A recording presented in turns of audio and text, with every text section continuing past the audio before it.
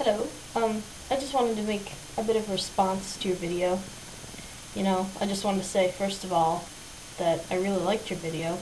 I made a couple comments, I did up some little notes, but, all that is really, kind of trivial, irrelevant stuff. I wanted to say that I really appreciate a lot of the things you do on YouTube, and I'll talk about that, later in the video, probably after I talk about some of the more, how can I put this, clinical stuff. I'm going to try not to get, too technical about any of this, because I realized lately that one thing I do a lot is intellectualize about stuff, and I don't often get in touch with the real emotional parts of it, or talk about my own experiences as much as I probably should.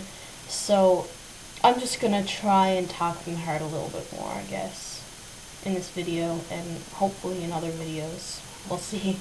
We'll see how that takes me, but or however you want to word that. So, one of the things you mentioned here, looking at my notes again, diagnosis issues. I had a therapist once, my first therapist, the one who actually, helped me with some of this stuff, and she didn't believe in diagnoses at all. And, she didn't believe in, diagnosing people, slapping labels on them, as she referred to it. This used to really frustrate me. I used to go in and question her over and over, why won't you tell me what my diagnosis is? I felt like she was really maliciously holding something back from me, when she wouldn't diagnose me. And, now that I think about that, I'm like, I don't really know why I had so many issues with her not wanting to diagnose me. I think I was looking for, I wanted a quick fix, I guess. And I guess I thought somehow having a diagnosis, or several diagnoses maybe, would get me that quick fix that I was looking for, that painless little recovery thing, which, as we both know, is completely impossible. I didn't know that at the time. I just wanted to feel better, I wanted to be better, and I just wanted her to give me a fucking diagnosis, and she wouldn't, and, she kept asking me, or saying to me,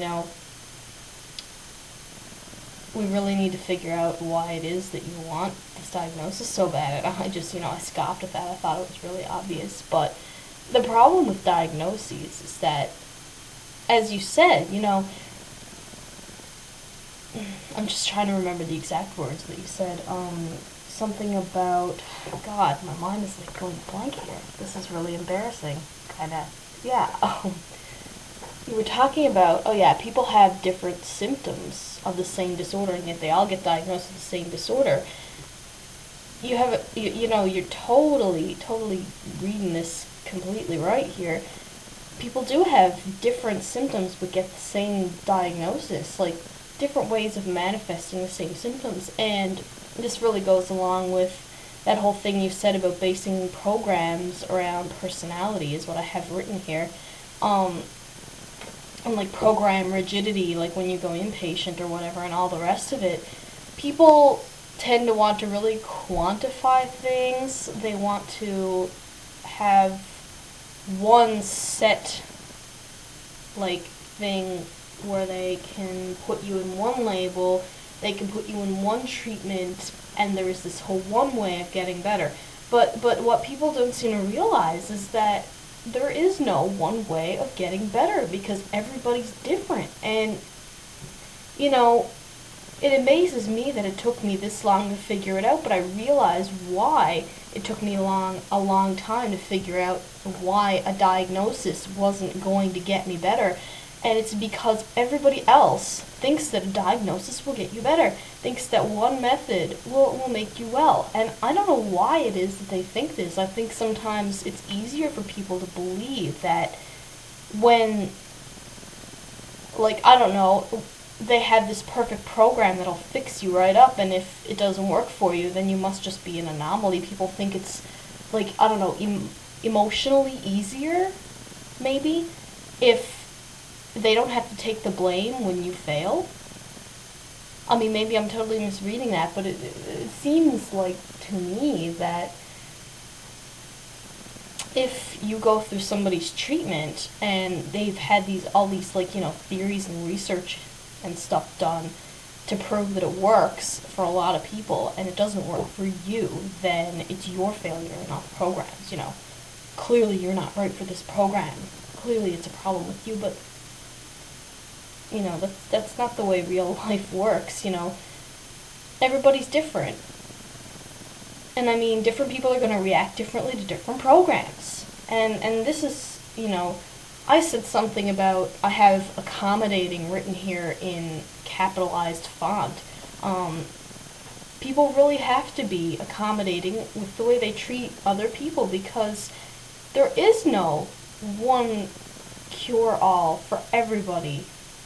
There is nothing on this planet that's going to work for everybody all at once. It's not humanly possible. There are always variables. There are always people, like there's always a majority clumped in the center, and then on either end of the spectrum there are always other people that don't fit the majority. That's the way life is. And I don't understand why people, I don't know, you have this diagnosis now and suddenly it becomes impossible to have a spectrum.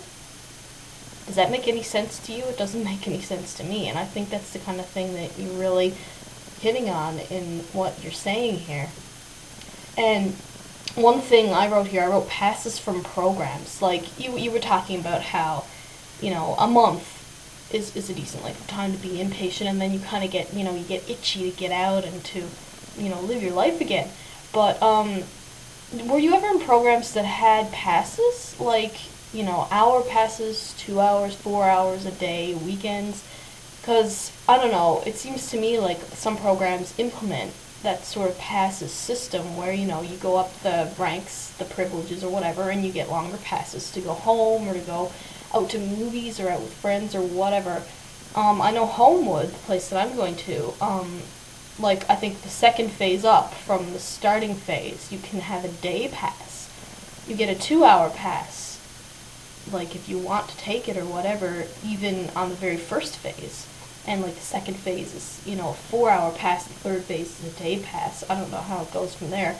But did they never have that kind of thing when you were in treatment? Like, it seems absurd to me that they'd want to keep you physically in that program, like, forever.